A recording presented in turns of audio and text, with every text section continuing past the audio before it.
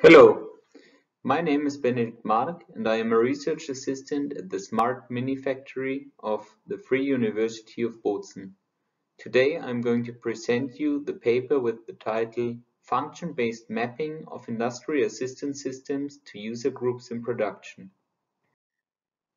First of all, regarding the agenda, I'm going to start with a short introduction, then I speak about the theoretical background, state of the art of industrial assistance systems, user groups for assistance systems, and finally the research question. Afterwards, the research methodology will be explained. After getting introduced to the functional requirements of user groups, a mapping of functional requirements in industrial worker assistance systems will be presented. What follows is a morphological box, an exemplary application, a discussion and a conclusion and outlook. Let's directly jump into the introduction. In this picture, you can see European research projects on the role of human in production. At this point, I want to introduce the term anthropocentric production, which is a production system not only technology-oriented but human-centered, and the term Operator 4.0, which was defined by Romero in the year 2016, which is an operator of the future, a so-called smart and skilled operator who performs work aided by machines if and as needed. The number of European projects on human-centered production confirms that this topic is currently of high interest in the area of smart manufacturing and Industry 4.0. So there is a need of assistance systems in production. In this slide, you can see different industrial assistance systems. They are divided into three groups: sensorial, extend sensing capabilities; physical, extend physical capabilities; and cognitive, extend cognitive capabilities. I don't want to talk about every single one in detail since there are 41 different assistance systems, but let me just pick out 3 of them, so one out of each group. Eye tracking technology allows to later see where the operator looked at and where there were fixations or saccades and analyze it in the end. So for example, see how the stress level was when you combine it with the GSR technology, or just see where he looked at and where he focused at. Out of the physical ones, exoskeleton is kind of a suit which allows the operator to lift heavy weight or also to have the right position in terms of ergonomics. Out of the cognitive group, let me pick out the projection-based assistance systems, which allows to have a digital approach, so not anymore the traditional one, paper-based, but more a traditional projection-based one that allows to have the instructions directly on the workplace of the worker and allows to have quality checks and other different tools that can be used. After having talked about industrial assistance systems, let's now focus on the user groups for assistance systems. In this table, you can see the different types of user groups we defined. It is divided into 3 parts: variables, user groups, and description. The variables are age, education, experience, variety of work content, occupational health and safety, handicap presence, and migration. The defined user groups are then elder worker, unskilled worker, unexperienced worker, flexible worker, worker with safety risk, with health risk, physically handicapped worker, mentally handicapped worker, and migrant worker. On the right side, you can see a short description, for example, for elder worker increasing age, which might have an impact on the task performance. For unskilled worker, not have the required or recommended skills education. And for example, for physically handicapped worker, physical disability with impact on the task performance. The literature review showed that there is no instrument available to identify the most appropriate assistance system for certain user groups. What is missing is the analysis of functional requirements and capabilities of the different user groups in industrial production in order to match it later with existing assistance systems available on the market.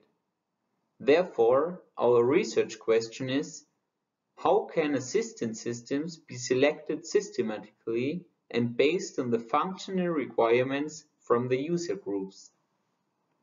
In order to answer this research question, we followed a research methodology. First of all, we try to identify different user groups. Afterwards, the identification of functional requirements followed. And in the end, we had an analysis of assistance systems and examination of suitability, so a mapping of these user groups with their appropriate assistance systems. In order to receive these functional requirements of user groups, we had interviews with stakeholder associations, companies, as well as employees. The interviews were organized as semi-structured interviews with a total of 11 questions. Later, we were able to define 25 functional requirements to best describe these user groups. Here you can see these 25 functional requirements. I don't want to go into every single one of them because that would go beyond the scope. But let me just read some of them. So flexibility, logical thinking, ability to see, communication skills, correctness, and so on. What you can see here is a mapping of functional requirements and industrial worker assistance systems. On the y-axis, you can see the 41 assistance systems that I already presented you some slides before. And on the x-axis, you can see the functional parameters. I just want to give you two examples. For example, on the y-axis, exoskeleton affects the functional parameters strength and endurance, movability, ergonomics, physical safe working, physical capacity, and working velocity. Instead, the projection-based assistance system affects ability to hear, learning ability, retentiveness, power of concentration, independence, communication skills, attention, and in the end correctness. As an example, I would like to show you this exemplary application. Here we picked out the user group elder worker. This group might need support regarding the functional requirements marked in orange, which you can see in the middle, so strength and endurance, ability to hear, movability, ergonomics, ability to see, learning ability, retentiveness, responsiveness, power of concentration, attention, flexibility, working velocity, and physical health. If you now compare them with the assignment table, you can assign the user groups to the assistance systems that are most likely to help them. We here in this example pick out the functional requirements strength and endurance, and then the assistance system, exoskeleton for example, arm, leg, back support, flexible assembly assist robot, robots in general and automats, telemanipulator, balancer lifting aids, variable liftings, and collaborative robots. Let's now come to the discussion.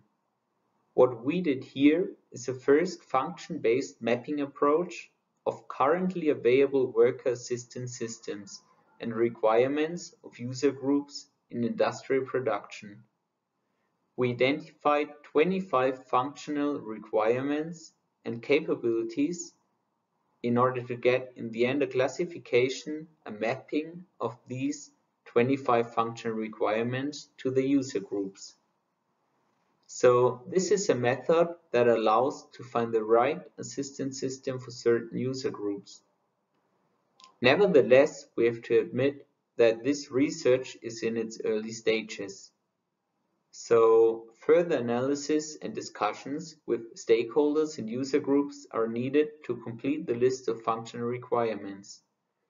Further need of action is the quantification and the identification of the importance of each functional requirement, and to map the suitability of assistance systems to meet the functional requirements. According to us, this is a good contribution to the conference on flexible mass customization, since it is a topic issue that will be even more needed in the coming years due to the increased number of assistance systems and the lack of workers, together with the increased complexity of machines. In this approach, different functional requirements are defined to characterize and describe the different needs. The goal here is to match industrial worker assistance systems and the human operator in the most efficient way, and therefore also to improve the effective and efficient use of the workforce in production. Based on this, we proposed a function-based methodology for the selection of appropriate worker assistance systems. Now, as a next step in the further improvement and development of this selection methodology is to quantify the functional needs as well as the satisfaction of such needs by assistance systems available on the market. Thank you very much for listening to my presentation, and thank you for your attention. Please, if you have feedback or input or any questions, send me an email.